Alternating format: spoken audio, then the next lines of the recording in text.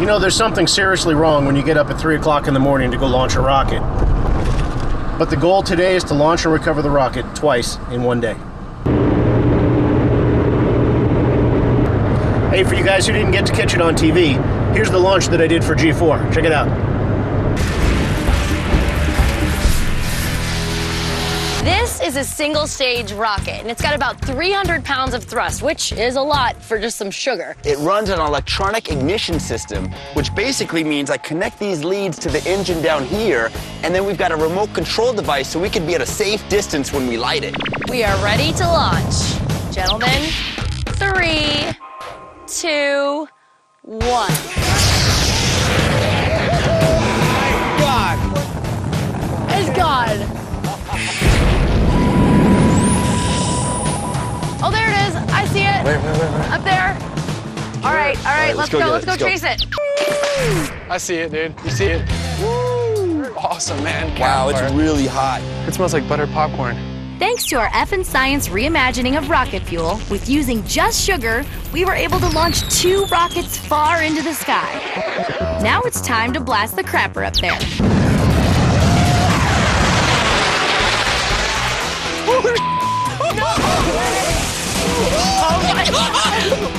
Oh my God! Oh my God! I love that it just flipped. It was like a roller coaster. Well, it didn't make it into orbit, but it went pretty high. Certainly did. I'm going to give the apogee detector another try today.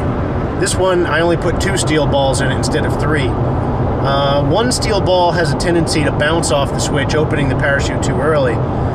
3 steel balls worked well because it had a dampening effect on that, so it wouldn't bounce as much. But it also had the tendency to break the switch. That happened one time. So in order to try to prevent that, I'm going to try it with 2. All right, so here it is, the first launch of the day. I'm going to light it up, see what happens. Okay, anytime. Okay. 3, 2, 1. There it goes.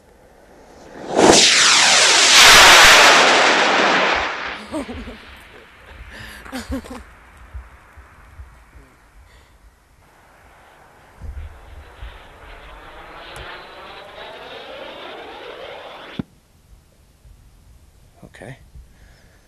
So I don't think we'll be flying that again.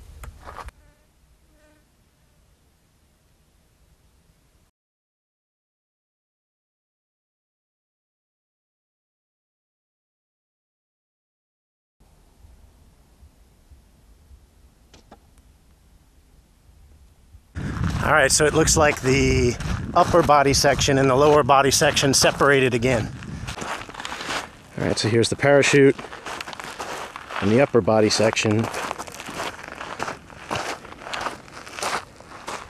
And it looks like it just fractured here for some reason. Here's the other piece. Don't know what happened, and it might be kind of difficult to tell.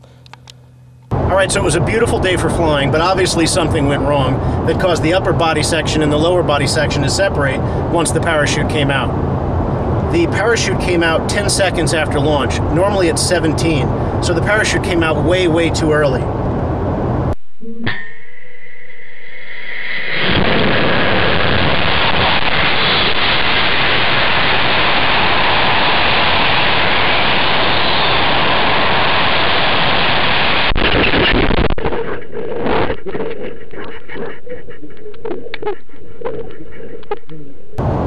Kevin brought down a remote control plane with a wireless camera on it, and we were going to try to get some footage of the launch, but it was one of those days where it was a beautiful day for flying, but everything else kind of went wrong. There was a wiring problem, there was a servo problem, there's a battery problem, you know, you name it. It's just one of those days.